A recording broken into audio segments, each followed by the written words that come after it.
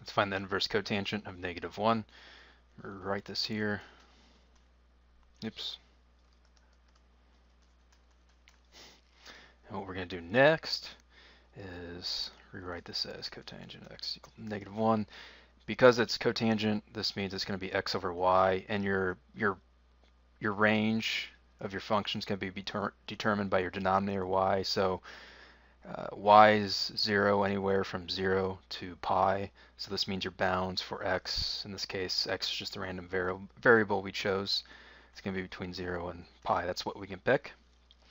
Then we place that tangent, which is x over y, is going to be a negative value, is going to be in quadrant 2. So I'll do this here real quick. It's going to be x over y. So it's -1 over 1.